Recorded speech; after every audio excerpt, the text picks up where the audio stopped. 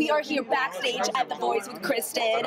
First of all, intense performance tonight, girl. Oh my god, I almost had a heart attack when I was watching and the audio went off.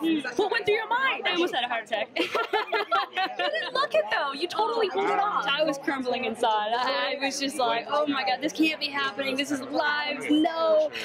But for me, I'm a fighter. I don't give up. And I just was like, this is gonna happen. I'm gonna go down swinging. As Usher said, I think it happens to the best of the artists. You know, like if you have a live performance, things are gonna go haywire. That's what happens. Expect the unexpected. You know, I just had to roll with whatever came my way, and that's what happened. And it's whatever. That's cool. And I love that Blake kind of flipped it and was like, let's not worry about the negative side of things. Like, you rocked the performance, and that was really, really cool to hear from him. Looking at it from like another perspective, I think you showed everyone tonight that you're a total pro.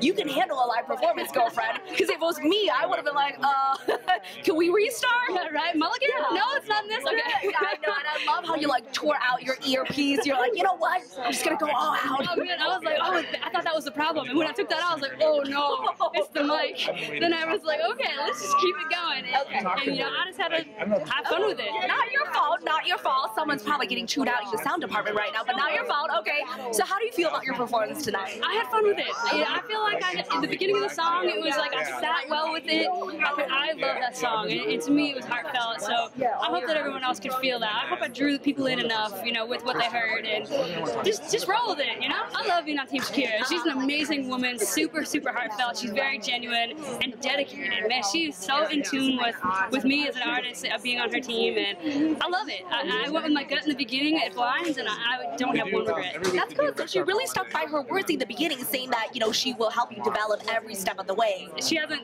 dropped the ball on that whatsoever. You know, she is definitely a woman of her word, and to me, I want to be the same. I told her, you didn't make a mistake bringing me to Lives. You know, I want to prove to her that she made the right choice. I love that. And of course, at this point of the competition, it's really anyone's game to lose. Who do you think is your biggest competitor if you had to choose one person? Everyone. Honestly, watching tonight unfold was just incredible. There's such great talent, and it's nerve-wracking to be up against them because I'm rooting for everybody. I'm like, oh wait, I'm competing.